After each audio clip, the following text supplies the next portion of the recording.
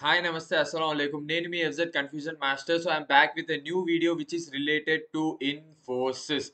And currently I'm in Infosys Mysore campus, and maybe this is my last week over here. And without any further delay, let us go into the topic, that is generic. Yeah, people, generic. If you are about to join Infosys as a trainee, or if you have gone through the training process of Infosys, then this word generic is very commonly heard. For some people, it might be a nightmare, and for some people, it might be a daydream. Whatever it might be, I am here to share the entire information regarding generic or FA1 exam. So please do watch the video till end. And if you are new to my channel, then please do subscribe. So with loaded dedication, चलो आज का video शुरू करते हैं.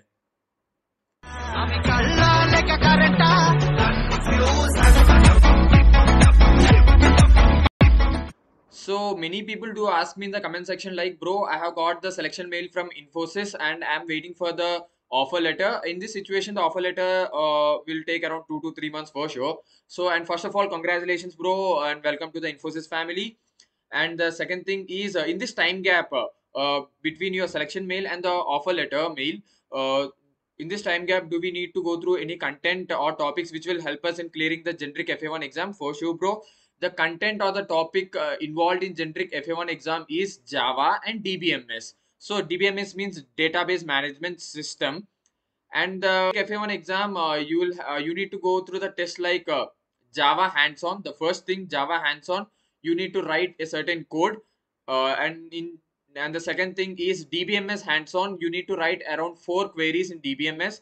And the third thing is combined Java and DBMS objective questions. It will be like 25 to 27 bits will be given to you related to the topics of Java and DBMS. So collectively with these 3 exams, you need to score above 50 percentage. That is the first criteria. If you fail to score above 50 percentage, your generic FA1 status will be like not qualified. And if you scored above 50 percentage and less than 65 percentage, about the second criteria I am saying, above 50 percentage and less than 65 percentage, your status will be like qualified, but you do have a chance to retest, to give a retest, again giving generic exam. What happens in this retest, maybe this time your score might reach about 70, that is about 65. It might be a 70, 80 or 90, who knows. It is a second chance for you to gain a better score, right? So coming to the Java syllabus, please note it down or listen it carefully. Java is divided as programming using Java part 1 and programming using Java part 2. And your programming using Java part 1, whether it is conducted in offline or online mode, it will take around, for part 1, it will take around 6 to 7 days. And the syllabus are Introduction to Java, keywords, variables, identifiers and data types, operators, type conversion, if, switch, iterate, control structure, introduction to object oriented program. So object oriented OOP concept is truly important, macha. And the second thing is classes, objects, methods, constructors, this keyword, memory management, encapsulation, abstract, axis modifiers, class diagram, array, string and its method, and debugging. Debugging is you will not go, it is not so important. It is truly important in production side, but for currently for your FA1 exam, debugging is not so important. Uh, Programming using Java part 2 syllabus, static, aggregation, association, inheritance, super, static polymorphism, dynamic polymorphism, wrapper classes, object class, final keyword, abstract, interface, packages, exception. That's it, people. So with these, it will take for programming using Java part 1 and for programming using Java part 2, it will be like around 20 days. On 21st day, after completing the topics of Java of part 1 and part 2, on 21st day, a mock test and it will be like a practice day on from morning, around 9:15 to till 12 o'clock. You will be practicing, you will be asking doubts with your educator and co-educator, and in afternoon section they will conduct one mock, and do remember, this mock test does not carry any marks. It is for your what we say, how the main exam will be conducted in which environment, in which exam environment it will be conducted, and what are the rules, and how a question paper is designed for you, and to just verify that are you able to solve that question paper or not. So coming to the second most important topic in generic FA1 exam is database management system.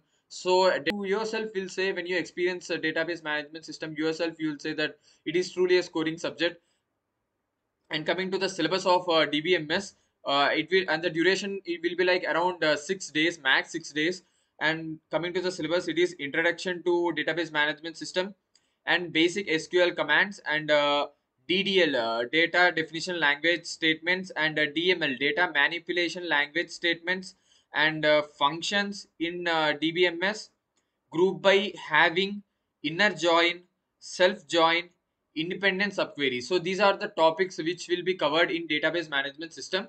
And upon the last day, that is maybe your seventh day, or like your practice day in morning section, in afternoon section they will conduct a mock exam similar to Java. As I earlier said, that this mock exam is just for your understanding the difficulty level of each and every question, and about how to submit a question, etc. And this mock do not contain any weightage in your, which it does not show any sort of effect in your final generic FA1 exam score.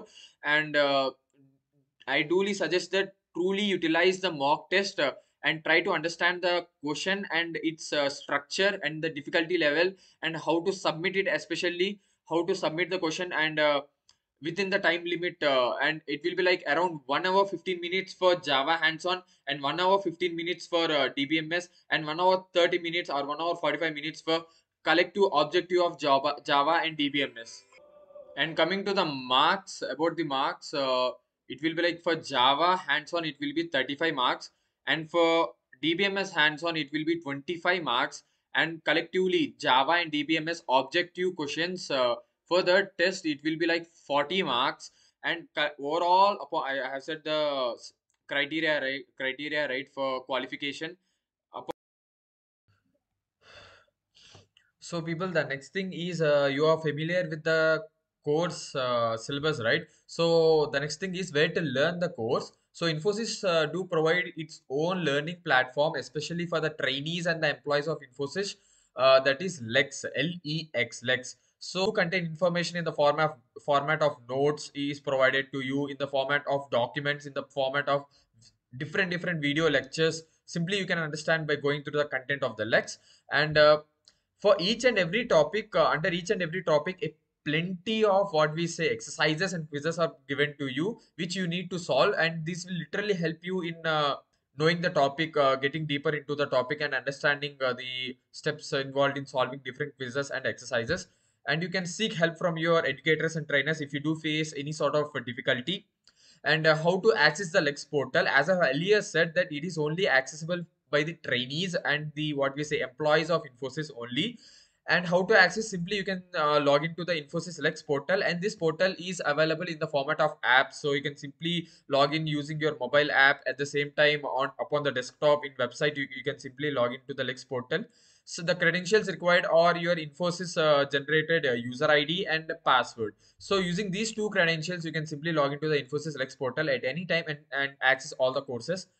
But coming to the generic topics, so the course name related to the generic topic, coming to Java, it is programming using Java. You can simply search programming using Java upon the search bar of Lex portal. And for DBMS, it is database management system part 1 and database management system part 2.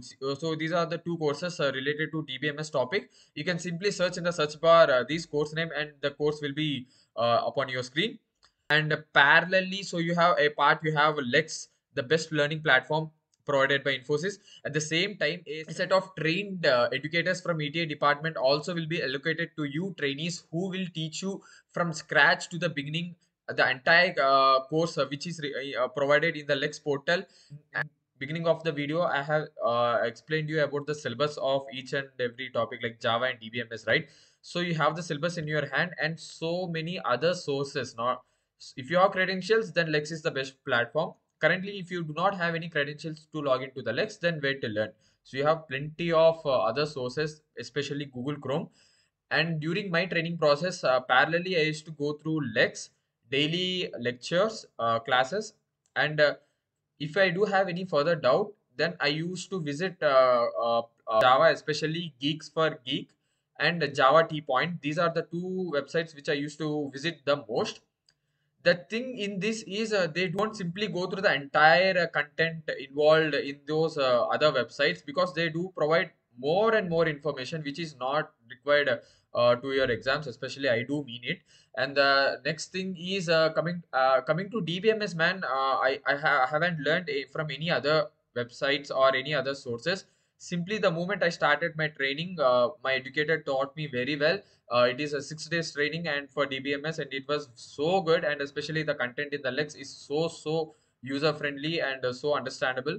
So that is sufficient for DBMS. Coming to lectures, there are plenty of lectures available for Java and DBMS in YouTube. Especially, I used to visit, like if you are okay with a little Hindi, Hindi language is a little okay for you, then I do suggest you people to visit Code with Harry YouTube channel. And I do provide his YouTube link in my description. What is that? And especially about his playlist of Java, for each and every topic he explains very, what we say, in a very understandable manner. So I do provide his playlist link, YouTube link in my description. You can simply go and check it out. And under his each and every topic lecture, YouTube lecture, he do provide document of his, what we say, handwritten notes, so you can simply access it. It is free for sure. And these are the other sources I use to platform. So the next thing is, you, after knowing about the contents, you should be familiar with the working of the code. So you, for Java, you need to perform all these tasks. So what is the workspace for Java and what is the workspace for DBMS? For coming to the workspace for Java, it is Eclipse Java workspace. It is a open source. You can simply download it in your personal laptop, or you can simply download it in your, what we say, company provided laptop. Uh, so for Java, it is the Java Eclipse workspace. You should know how to download it, how to run it, means how to create a new Java project, how to create a package in that, how to create a class in that, and how to run the program after writing something. So these are the things you need to be familiar with, and this will be entirely taught to you during your training process. Uh, but if you want to know it earlier, there are a number of, what we say, YouTube lectures related to how to work on Java Eclipse workspace. I do just provide one of the link in the description. They will explain how to download, how to run a program, a Java program in Java Eclipse workspace. That is the workspace related to Java. And coming to DBMS, I haven't downloaded any sort of SQL. I simply log into the Lex portal. Infosys do provide its own, what we say, workspace for DBMS. There will be like a DBMS playground in the course itself. You can simply go there and run your queries over there, and you can practice over there. That is a workspace related to DBMS. No need to download any other, what we say, my SQL related or Oracle related applications or softwares in your laptop. And these are the two workspace I do mean it. And people, the last and final thing is about the assignments and self-assessment quizzes under each and every topic, and about the final FA generic hands-on and DBMS hands-on. And coming to the assignments, quiz or self-assessment, no one gonna ask you that how many assignments or daily assignments or quizzes you are completing day by day. Just your BO daily, he or she informs you about completing the task upon day by day. But do remember that this completing assignments or a self-assessment does not reflect your marks, increase of marks it in your final FA. It is completely depends upon your performance in the final FA. The marks will reflect like that. uh, but what literally mean of completing the assignments or quizzes day by day for each and every topic? Because in front end of the Lex portal, you can just witness the course you have selected, the percentage of course that you are completing for the selected time, and that's it, you can witness. But back end, your BO can witness like how much time you are spending in the Lex portal upon a specific course that is allocated to you, and how, what percentage of assignments you have completed, and how many quizzes you have attended, how many exercises you have completed. Like that, the entire with a great algorithm, the entire graph will be witnessed by your BO in the backend that you cannot. And this might reflect your performance during allocation to a project. It might be, I do feel that it might reflect, your manager can take a reference, take a reference of your legs performance before allocating you to a specific project. After I do just provide a YouTube channel link, that is shares YouTube channel link and his playlist for Java assignment solutions and DBMS assignment solutions. I'm sharing this link for you people to use it as a reference, not just to copy the code and just paste it somewhere. You can simply call, if if you are in a mood of copying the assignments, because you are not getting any sort of marks for completing the assignments on time, right? It is for your own practice, for your own understanding of each and every individual topic. So why I'm so nextly coming to the Java or DBMS hands-on question. So explaining each and every question is literally a time-taking process. So I'm sharing the YouTube video link of Play with Code YouTube channel. So he explained, means very briefly, he had explained one reference question of Java hands-on, how to read the question, how to understand it, and how to code. And next, similarly, a DBMS question also he had explained, a reference question, how to read it and how to write a query. You can just go and refer it. It is truly helpful for you, and please do support his YouTube channel also. And I'm providing the YouTube video links in the description. You can simply get it over there. And coming to the notes, I said that I will share on PDF also. Coming to the notes, my own handwritten notes for DBMS and Java I have shared in the description. You can simply click over there and download it and use it as a reference. And this note literally helped me while my final preparation. And do remember that for each and every FA1 or FA2 or FA3, you have just 2 attempts. And if you fail to clear, in worst cases, if you do fail to clear the test in first and second attempt also, then for no doubt there is termination, guys. I can't just say that there is no termination, because I have seen many people got terminated this year in my batch. And it's a very old thing in Infosys that termination is there and it will be forever. We can't just skip it out. The only way to skip it out is by clearing the test in the first or second attempt itself. So hope this video is literally helpful for you and the information which I have shared. And do check the description list, entire the links I have provided, the document p links I have provided, whatever.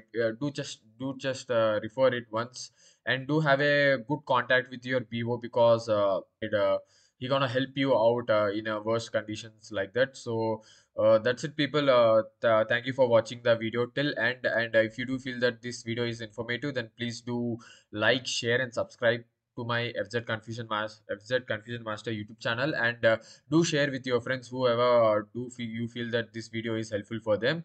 And if you have further any doubts regarding this video or the topic, then you can just ping me in the comment section your question, and for sure I will reply to each and every comment. And if you do feel to hesitate if you do feel hesitate to ask any sort of question in the comment section, then you can simply message me in my Instagram profile. I do provide my Instagram profile in the description, at the same time on the display over here.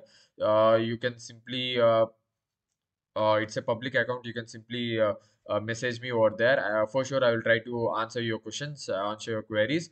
So that's it, people. Hope for the best, and thank you for watching. FZ Confusion Master signing off. Hello foodies. Welcome to All Aroma's Home Baker. Available to pre-order. Freshly prepared home-baked cakes available, egg or eggless. No preservatives added. No premixes used for eggless cakes. Reasonable price available. You can order by dropping an Insta DM or by calling or texting the mentioned number. Only available at Guntur, Andhra Pradesh. So thank you guys for watching the video. If you truly love it, then like it, comment and share, and don't forget to subscribe. If you haven't watched my previous videos, go and watch. Until then, FZ Confusion Master signing off.